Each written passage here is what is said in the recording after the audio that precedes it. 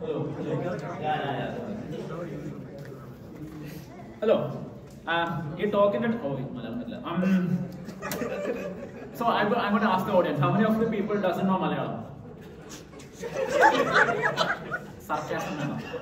Malayalam English talk anyway, so this talk is titled Payanum, Freakin' Minanyanum. So the translation, literal translation in English would be Payan, Freakin' and me. Okay. So this title is not a clickbait. It is 100% what the title is going to say. The talk is going to be 100% what it is. It is not a clickbait at all. So you can see a couple of characters in the title as well, which is kind of undistinguishable. Okay.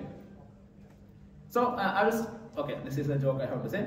I will start with who is me, and then I will say who is Freakin' and the Payan. Okay. So about me, my name is Subin. I am doing free software for about 10 years now. I started when I was age 13. I'm currently one of the tech leads at Big Binary. We are it's a Ruby on Rails consultancy company.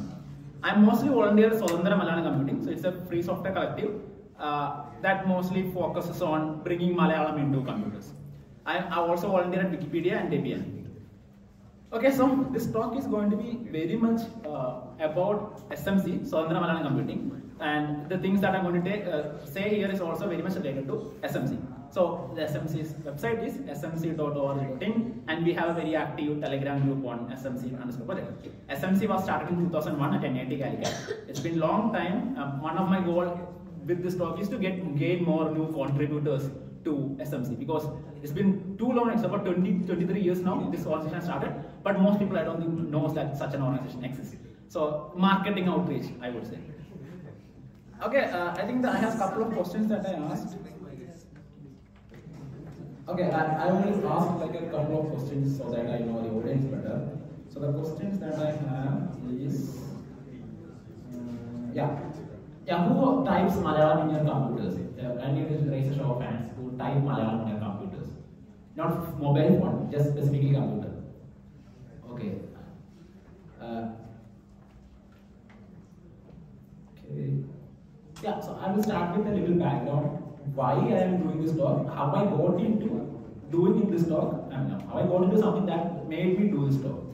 Okay, so there is this documentary. This documentary won the National Award last year. It's called Dreaming of Words. It got the best National Award documentary. So this person is Nyakela Sridharan. He's an 85-year-old person in Kannur. And what he did was that he was very interested in languages. So he went to Kerala, Tamil Nadu, Andhra Pradesh, Telangana, Karnataka. In these 25 years, he's like a fourth standard graduate person. So he doesn't have a formal education much. But he was interested in languages. So he wanted to make a 4-language dictionary. So he is like the, I think would be the first person to make a Kannada, Malayalam, Tamil, Telugu dictionary. And it took him 25 years, that's a long time, to make a dictionary. And this documentary is about his life, his work, and that won the national award. So this person is still in Kannur, 85 years old. So one of the things that he wanted was to see his work getting published. So of course, you spend 25 years on the dictionary, so you need to get it published. Now the problem with publishing such a book as a dictionary, because it is not academically verified. So it's a dictionary, you need to verify the words and things. So he approached an institute, Kerala Bhasha Institute, and he tried to get the dictionary out. But the problem with such institute is that you need to have a monetary value when you publish a book. You need to have an output or a monetary output so that the publishers would need to would want to make the book.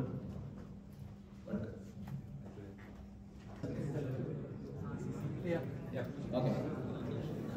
So continuing what I was saying.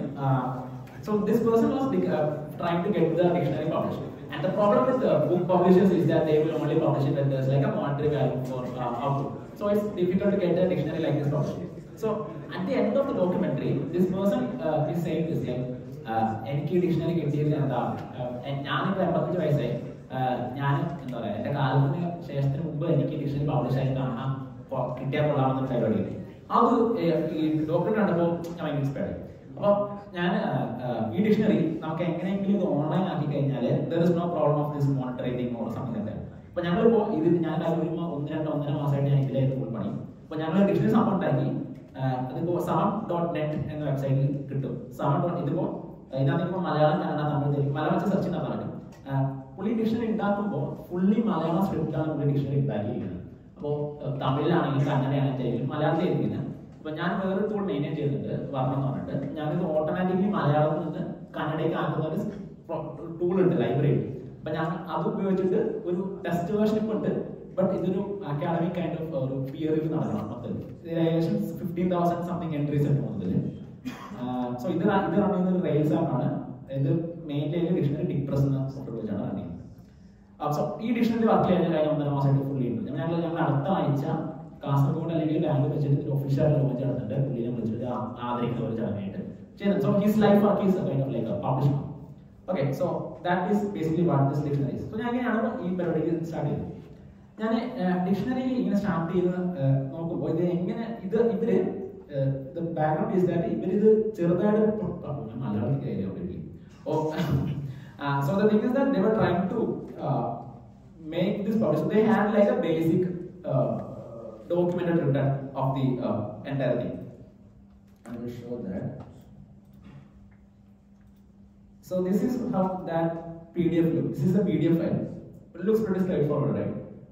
You have the Malayalam on the side and another Telugu. So this PDF will be printed to the wherever you want to. So you can make it as a book. And if I try to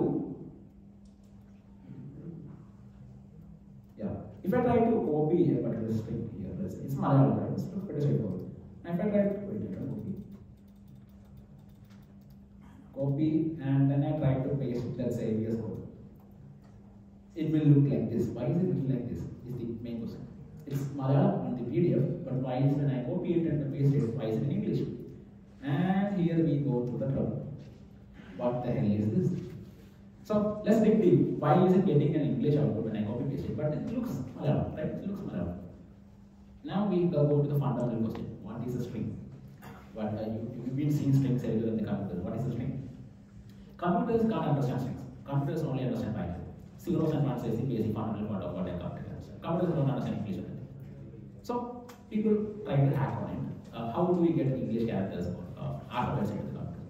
So Americans made this thing called ASCII. American standard for code and information or something. Yeah, that's one you study in school. Yes, yeah. So ASCII, the USA developed this in 1965. This is a long back when the computers were starting to come. There was a whole lot of history how we went from a 5-wire to a single wire to digital systems. It's like a whole talk. So I'm not compressing everything, all of this information into like a very simple slide. So ASCII was developed as a 7-bit system. It's not that it is not an 8-bit system, it's a 7-bit system. Meaning you can map 128 characters, you see. So for example, A is 65 with the binary value of this and Z is 90. And like a good old American, they said, this is all of the characters that you need for your entire computing needs. And the rest of the world was like, what? Because the world is not just English, right? How do you represent other languages? So this is, I think, the best place to do this talk because IBM has an influential play in how this character and code started when they come to. That's why there's no like another pressure place to do this talk. Okay, so IBM introduced this thing called code pages.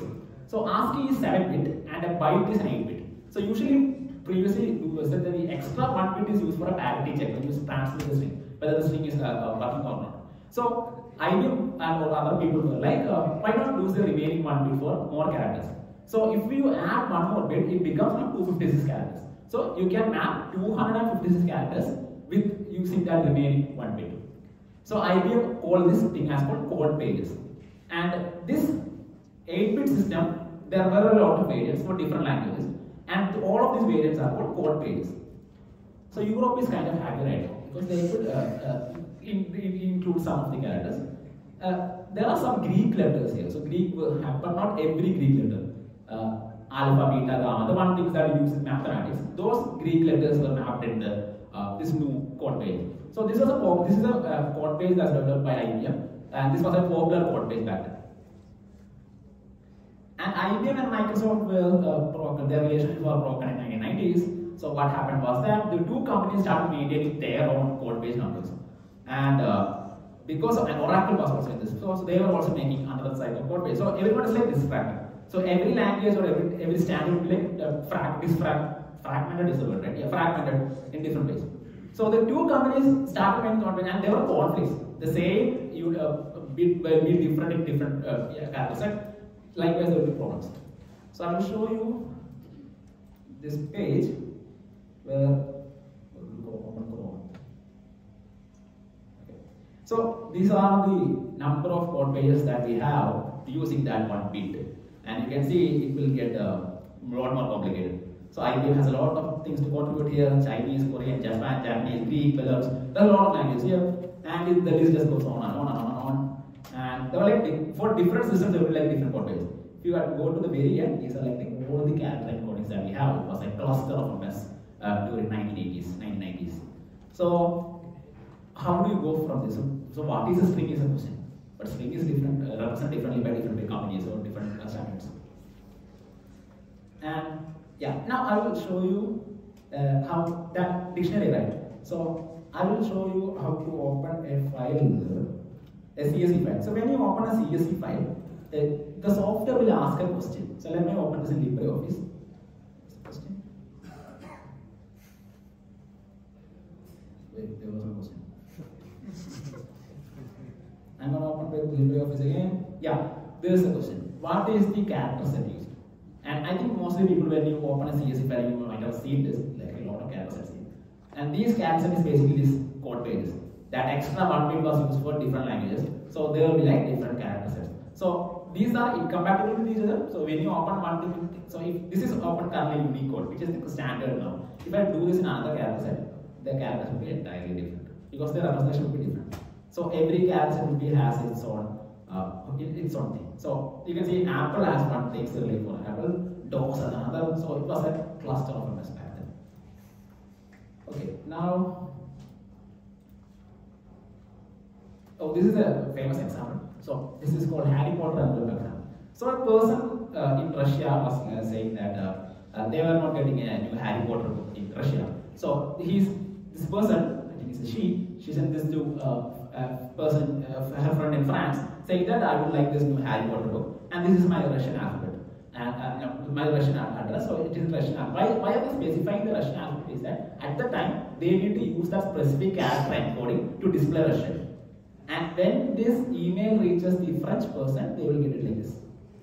Because the character encoding that is used in France doesn't understand this Russian. So when that one bit got changed in this way, the output will be this. So what did this person do? Simply wrote that same thing. So that's the address. Now if you send this, obviously you can't find who is this particular person, but that person was very persistent now. You can see the characters were exactly matching whatever that was in, even though it's not Russian. And so this email, mail got sent to Russia, and a Russian person knew this is the problem. So that person manually go to check the character sets and make the characters, which is a very difficult thing. Try to do this manually. So you can see the problem starts happening when you start printing it or start sending it to different people, sharing people. So this is the infamous Harry Potter envelope. So where are the Indian language code pages? We have seen Sibly, we are talking about Europe, we are talking about America, other countries. Where are the Indian language code pages? So India also tried to do their own thing, and it's called ASCII, and it has its own thing. Indian Standard Board for Information Change, right? I would say 1990s, and ASCII. So this was developed by the government itself, but it didn't went popular. It didn't go popular, and so but there was a cool thing about ASCII though. So you can see in Devanagari or Malayalam, there are like some characters will be like similar. For example, in Malayalam, Ka and E. These things are like common in many common languages. So that character map would be same, even if the ASCII layer for Malayalam or Bengali or anything would be different. So that's like a cool thing, but nobody really used this actually. And that's a good thing, by the way. It would have been an extra markness if it was actually used. Okay, and Unicode was introduced in 1995, and it saved the world, I would say. Emojis, or Malayalam, any characters, visually, every character in the world that you see was represented by Unicode. And that basically saved the world because there is no problem anymore. Anyway, everybody could understand Unicode, WhatsApp can understand Unicode, Mac can understand Unicode, everybody could understand Unicode. And now we got a variety of emojis as well. And that were all thanks to Unicode.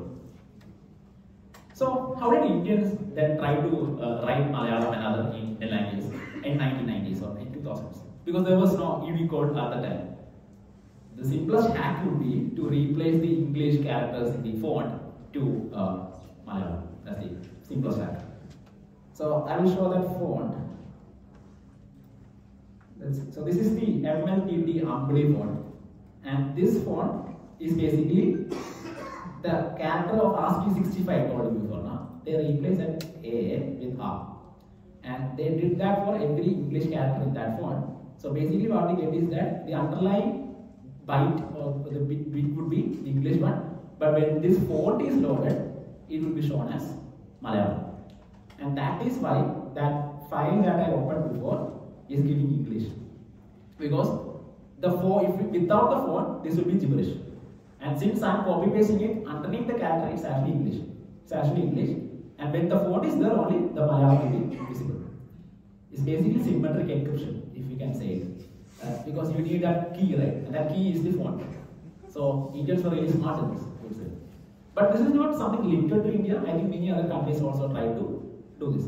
I think I will show this. I asked the question in SMC group today, and Santosh was saying that, yeah, I asked why didn't ASCII become prominent? Why did every region go went to the glyph ASCII fonting? So Akshay was saying that the problem with Malayalam is that you have contextual, like ka, you like the context like it will get complex, the glyphs will get complex.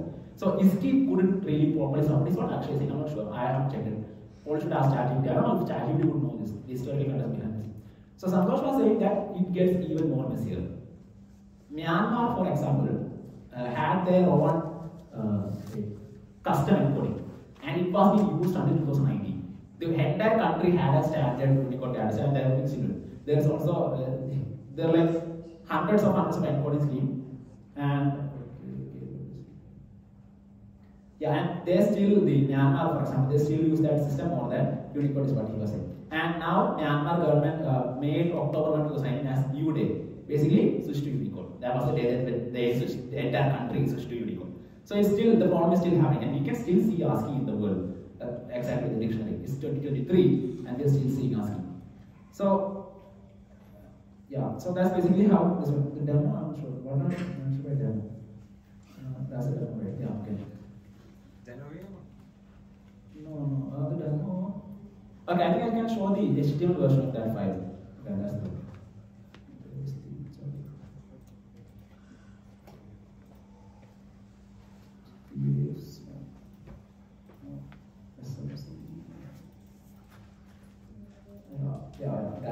Yeah.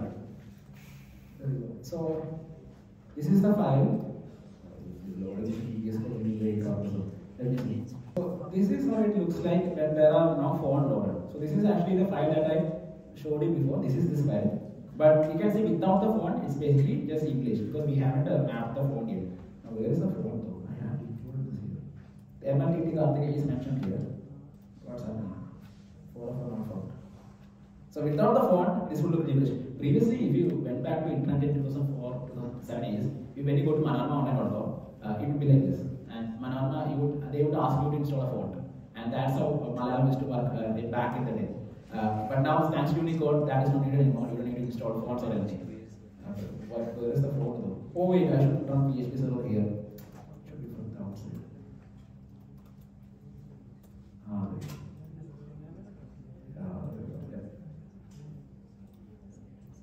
And then the font gets loaded. Yeah, there we go. It becomes Malayalam. So that's how Malayalam used to work back in the early stages of internet. And this is the demo I think I mentioned. So the initial part of this talk that I mentioned about this whole string mess is from this talk called plain text, which is plain text, actually a plain text is basically the gist of the talk. And there's a lot of examples. It's a superb talk. If you want to know about strings, I would highly recommend. Billy Joel has a funny example from Russia regarding because of Unicode problem, and that is this talk I would highly recommend for you to watch. Okay, now let's come back to the dictionary. So the dictionary source token was created in Adobe PageMaker 7. Adobe PageMaker was released in Ancient 2001. Adobe officially discontinued that product in 2004, but if you go to any DTP center in Kerala, you will find that software. I would say it survived the test of time. It is still being used. I met with the DTP person, I argued with him about it. He was like, it's the best software in the world. I will never change. Adobe doesn't even recommend it.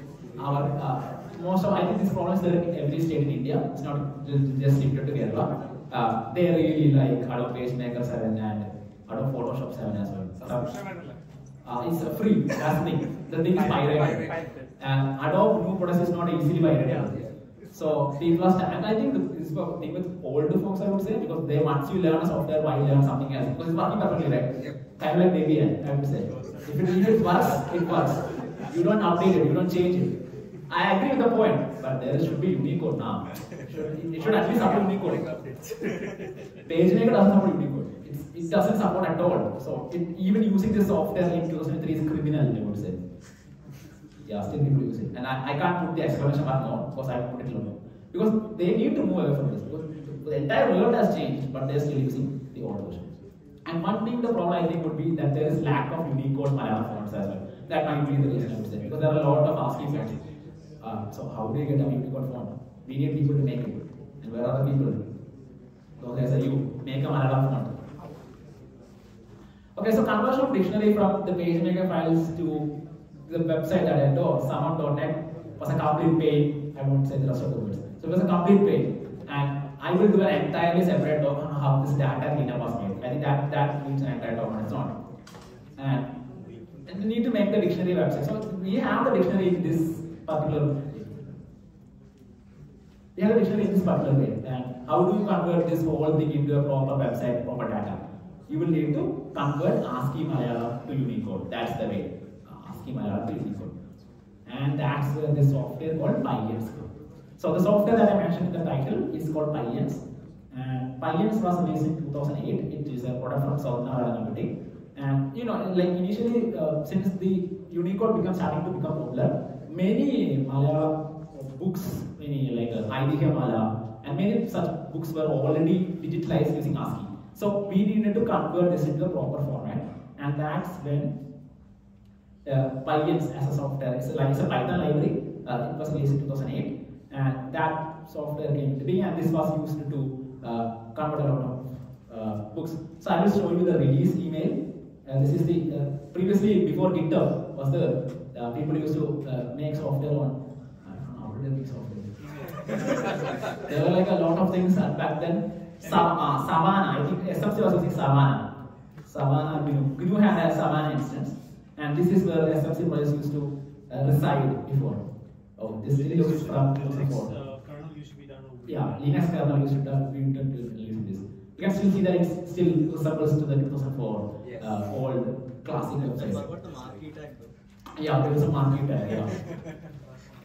And there was also so when you make a new project, you announce it on a mailing list. So Santosh made this software in Python library, and you can see the date 2008 on June 3rd, 9:40, and he made this project, announced this project Pyens, and Pyens Python later is a small software. ASCII, it will just basically convert any text written in ASCII, HTML, PDF, anything, and will just convert it into Unicode. Python ആണെങ്കിലും ചില്ലറ വലിയ കാര്യങ്ങൾ ചെയ്യാൻ കഴിവുള്ളവനാണ് Python. Okay. So, and I think many of the SMC old software you can find Malayalam comments in the source code. I think that's like a special thing that you can find when you dig deep into SMC source code. And Kerala Panamiyam, that was the first book I think was converted, and it got converted to Unicode. So you can find this in Wiki Granthashala. So this is like the Malayalam version of Wiki source. It's a Wikipedia project, and the entire thing was, I believe, converted using Pyens back then. And yeah, most of the links doesn't exist anymore because 2008. And Santosh Bigler, Nishan and Santosh Bigler, and it was licensed in G23. And it was then, thanks to Shiju and other people, it was uploaded to Wikisource. And that's how it was started. You can find a lot of amazing threads in this SMC mailing list. Lot of history from 2004, and lot of stuff happened in the mailing list. So when I look back to the history, I can see a lot of things happen, like Fedora 9. When was that happened? Like 2008. This was a long back, Fedora 9. And like a Trishul dictionary, one first was saying we need a Trishul slang dictionary. And Yes. that's a good idea, but who will execute it? That's the problem. Yeah, if we have more people, we can do that. I would like a Kannur dictionary. That's something I'm interested in. Kannur slang dictionary, because Kannur, Kasaragod would be another suggestion. But you need people to do this. So it's a fun project that I think maybe if you want to try, I can help with making the dictionary. So there's like a lot of there's a ASCII to Unicode converter here. Yeah, okay. So I think there will be some people using it. So you can go to this mailing list and there is a lot of history you can find from them. And I think Malayalam OCR was a discussion back then. Malayalam phones, so many things. Firefox 3, oh, Firefox 3. Now Firefox is 120, I believe. So long back. Yeah, 1 month. I think this is 1 month only. The number of conversations that happened in 1 month. Now the mail is pretty much dead, by the way. There's nothing much there happening at the moment. But it was a very active time of SNC back then. Okay, and now I'm talking about frequency. So, frequency. Connect to this this thing. Wait, I will share the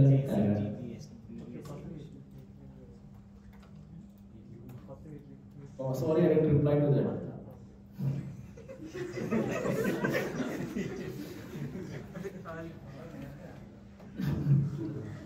So next software that I'm going to talk about is Frequency. So Frequency was a software that was created in 2019, and Janayugam is a newspaper that is published from Trivandrum. Janayugam is the official mouthpiece newspaper of Communist Party of India, and Janayugam basically what is it? This is the first largest newspaper in the world to entirely run on Libre software, Swతంtra software. So when the people who did this entire migration is a company in Andamari called Alpha, and they basically did the whole conversion from Janayugam newspaper to an entirely. So Janayugam previously was on ASCII, by the way, pagemaker. There are still newspapers in Kerala using pagemaker as their main thing. Wow, unbelievable. And so when they need to convert from Unicode to ASCII, they use these hacky tools to do this as government. I forgot about the government. Government also uses ASCII text skills. I think I can show that example here. Subin, accept. Me. Oh, yeah. I was talking about free country. No, no. Screen share, yeah. What about video? Video ninja.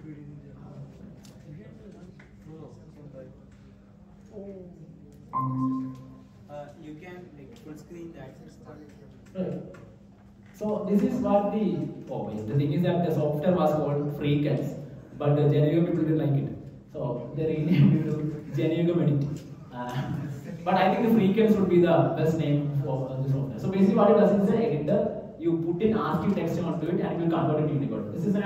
This software is only available for Linux, by the way. This is very rare to see. It's not cross-platform at all. That is for the Janayugam system. Janayugam has been running for 3 years now, entirely on free software, and this software Frequency is being used, or Janayugam is being used every day. So that newspaper is still being published entirely using free software. So I think you can maybe type something there. No, you can type something random. No, switch to ASCII. First click the switch to ASCII button. Yeah, and now type some gibberish English, something. And then click the convert button. There we go, that's the equal Malayalam from the ASCII text. So you get the point. So it's basically a converter. Okay, now I'm not sharing this.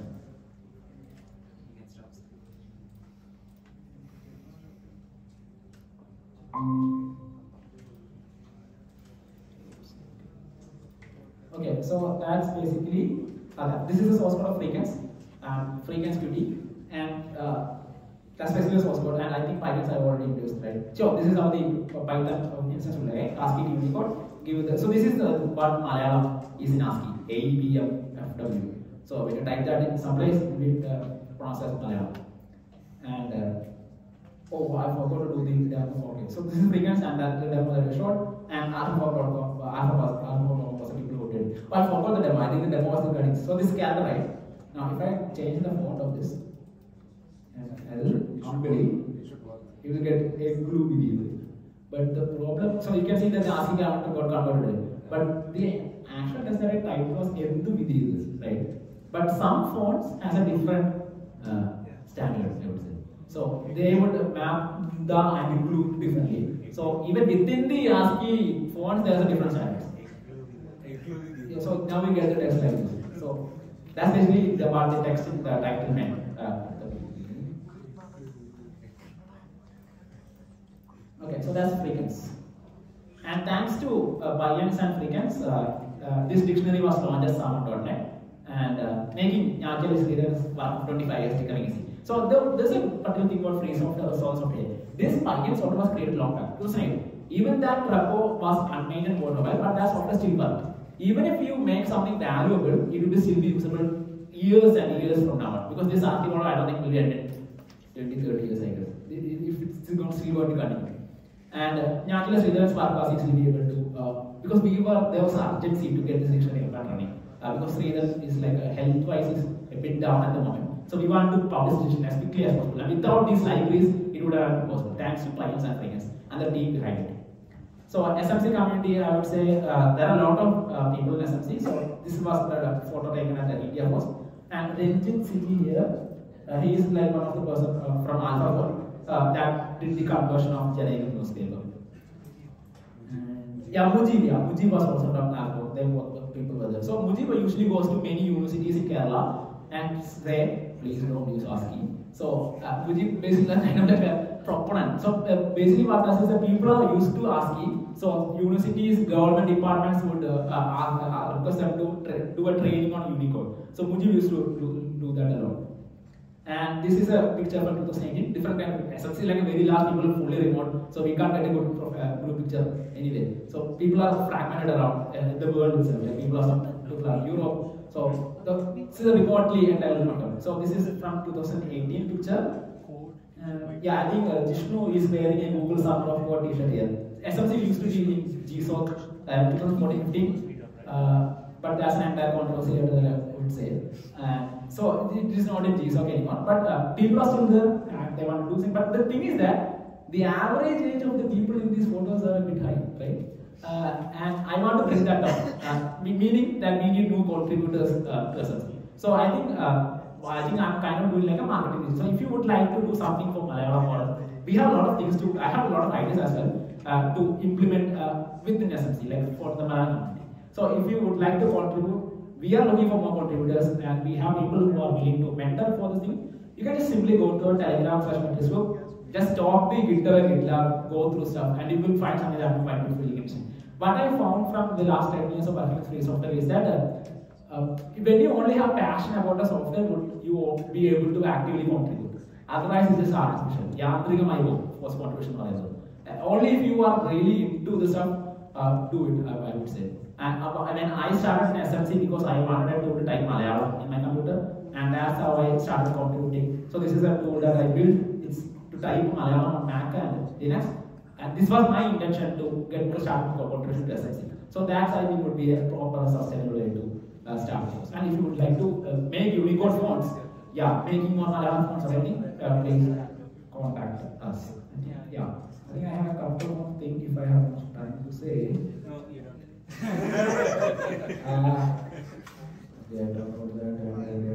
Yeah, even writing the SMC blog is a task itself. So need volunteers for that.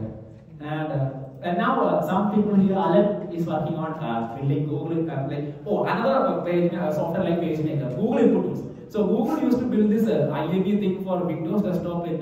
They released the software. Many people started using that to type Malayalam on Windows. And what did Google do? Killed by Google.com. They killed the software. They killed the software in 2015. That website is not anymore.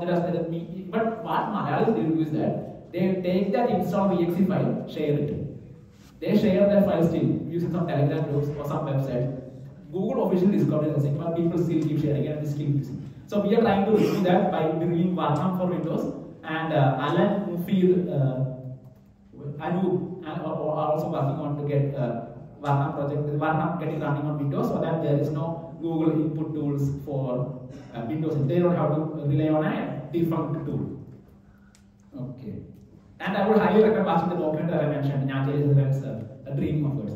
And one off-topic thing, I live in Kundangalam, so Kundangalam is like